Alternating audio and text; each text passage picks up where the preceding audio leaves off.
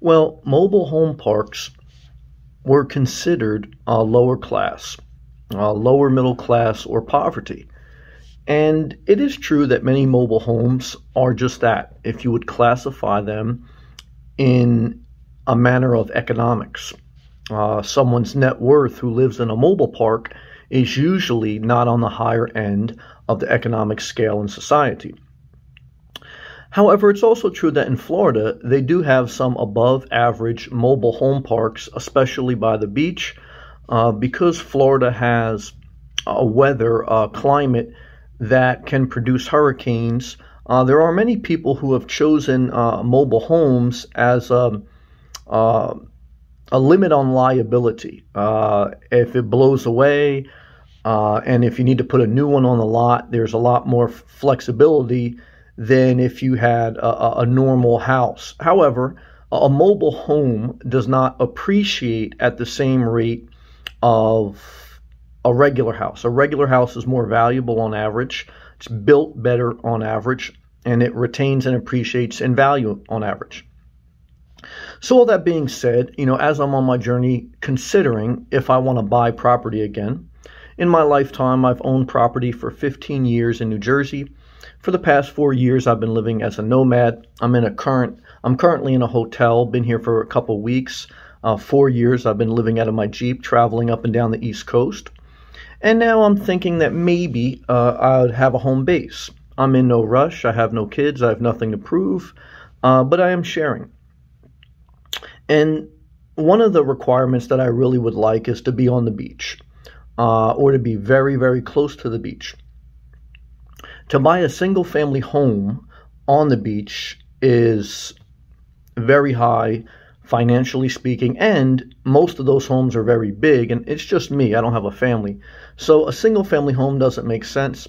So I'm pretty much limited to a condo, and a mobile home, or an RV lot.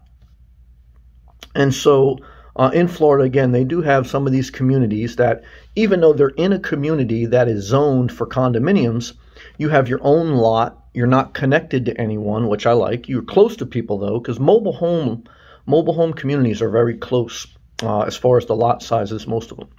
But you're not attached. That's the difference between a mobile home and a condo. A condo, your shared walls, shared ceiling. On a mobile home lot, there's nothing usually connected to your unit to other units. You're just very in close proximity to the next lot. So I like that. That way you don't have to worry about leaks from your neighbor or banging on the walls or anything like that. But to the major point I wanted to share in this video, as I've been looking at these mobile home communities, one thing I noticed, the nicer ones, positioned better, tend to have a more, tend to have a stuffier environment. What does that mean? The people tend to think highly of themselves, or tend to think that they're in this upper class, and they're a little snotty. And it's so weird, man, because it's like, to ever be in a mobile home community that there's nothing to look down on it, but certainly you're not looking down on someone else. And that's kind of like the feel in some of these uppity mobile home communities. It's like people kind of think they're better than other people, and even if they don't, there's a little bit of snottiness in the air. And certainly you don't want to go the other end of the spectrum where you're buying in a mobile home community that it's just reckless. It's chaos. There's no pride in ownership. It's just a rundown, beat up park. So obviously, like everything, you always want to find balance, and I have found a few mobile homes a few mobile home communities where the people are very nice. It's a very great energy, but it's average as far as the location, the amenities, and the way it looks. The above average looking ones, they're still somewhat affordable because you can probably get one for under $150,000, but the people are a little snotty. And you say to yourself, do you want to live by these people? Now, no matter what community you buy in, you're going to have, 1 to 10% of the community that is a little negative. Okay, so if you had a community of 400 people, 40 people are going to be a little negative. If you had a community of 100 people, 10 people will be negative. It's just the way life is, human nature is, and you'll realize that as you go on your journey. But the message in this video is just to expand a little bit on the mobile home communities, my journey, and the fact that, in one sense, I said to myself, again, I'm a single person. I stay to myself. I pretty much stayed to myself the entire 15 years.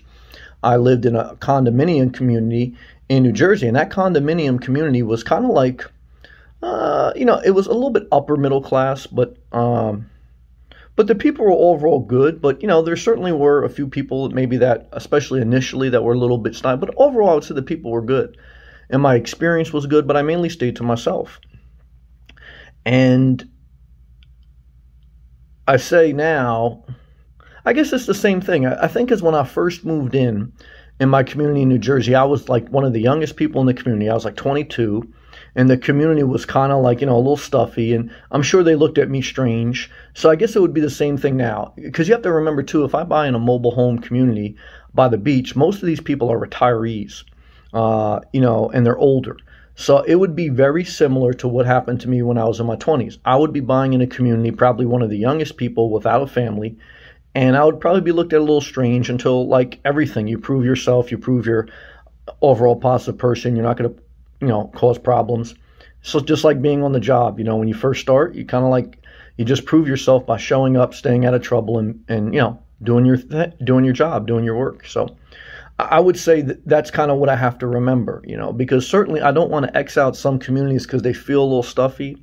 And what I mean by that too is you go to the community and you walk around and no one waves, versus some other communities, people wave and they're a little more friendly. I mean, that matters. You want to feel welcome in your own community a little bit, but you also want to buy where you're inspired. And I just want to expose that there is a little bit of arrogance, for some of these mobile home communities. I'm surprising that I don't know if I'm surprised that I found that out, but I at least want to share with you that no matter what community you have, there is an energy. The people make up the culture, the vibe, the mindset, and you can add to that. When you go in a community, don't forget you're not just subject to the people.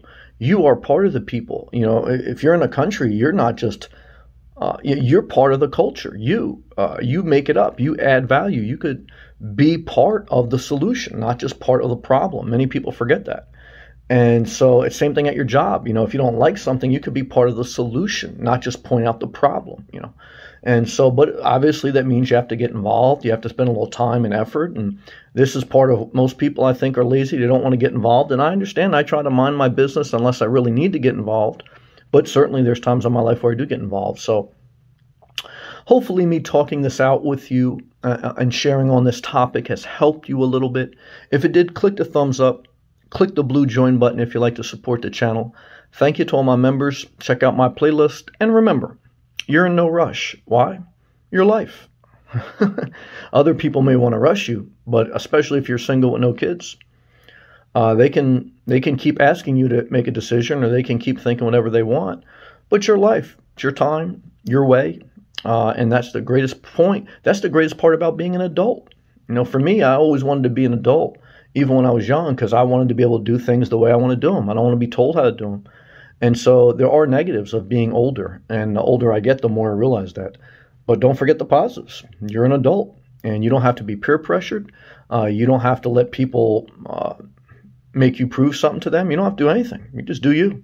And if you're not bothering them, and they're bothering you, they're abusive. They're trolls. They're negative. And their life will reflect that. And, tell them keep watching, okay?